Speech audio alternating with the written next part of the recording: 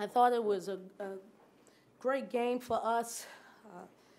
Really was really concerned about the Kansas, their experience level. They're well coached. I knew we would have to disrupt them defensively in order for us to have a chance. And I thought that we did that for 3 quarters, and it ended up paying off for us. Nick Suss. Coach, you talked about the defense. Just what did you guys do so well to force those turnovers and kind of create offense with the defense? Well, we just branded our defense, and it's called Double D. So we want to dictate and disrupt, all right? And so we've been working on that. As you know, we pick up full court, and then we want to be in the passing lane. So when you have teams that really thrive on a certain cadence on the offensive end, defensively, you have to disrupt that.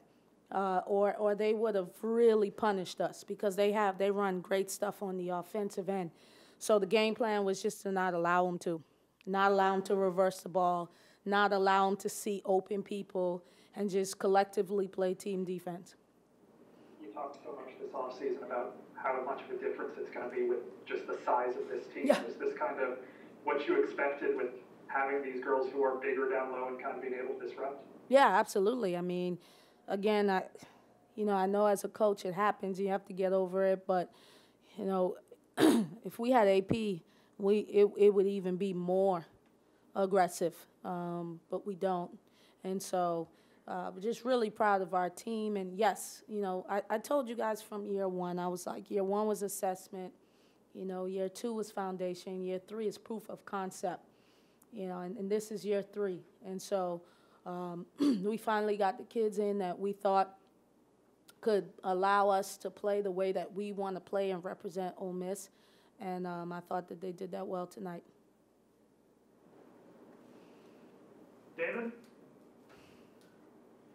Coach, your ladies fended off several runs from Kansas in the second half tonight.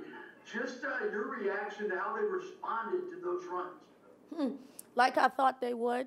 Shout out to our scout team, our managers that have become scout team members that have been practicing every day. We've been through those scenarios a couple times, and actually when we had the timeout, I didn't say a word. I just looked at them because this team believes. They're all bought in. They're all in, and they came here to do something special. And I know we're young and inexperienced, but what they know is playing hard. And so I told them, I said, ladies, when we fight, anytime we fight, you can't expect for someone not to swing back. If they don't, then you're gonna beat their ass. So we expected them to punch back, and they did, and that was their punch. But we were able to withstand it throughout the end. Secondly, a peer sitting next to you there, but just your thoughts on Danetta's game tonight. I got with Netta before this game, and she thought we was going to get in the gym to take shots and shoot, and I told her I don't want to shoot with her because this kid has worked extremely hard for a year. I have watched her work, and I said, Netta, when you study for a test, you don't have to study anymore. You know the material. You're ready. Let the game pay you back. And she allowed herself to do that tonight, and she was free, unconscious. We'll get her offensively. We have a long way to go. We'll clean that up. But you saw her out there just playing and getting into that mode, and you hadn't seen her best basketball yet. It's way more for her. Really proud of her. Tonight, when Madison Scott made a three-point play the old-fashioned way, and she got so emotional, and you ended up pulling her out after that. Just talk about her and the passion she plays with. Maddie is a young lady that turned down 4 other top 25 programs to come here. She didn't come here to lose. She came here to win.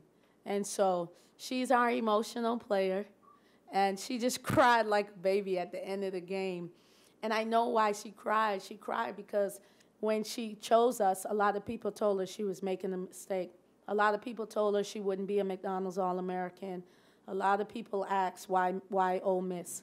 And so she wanted this game, and I was really glad. It was really, I was like a proud parent just watching her just blossom out there.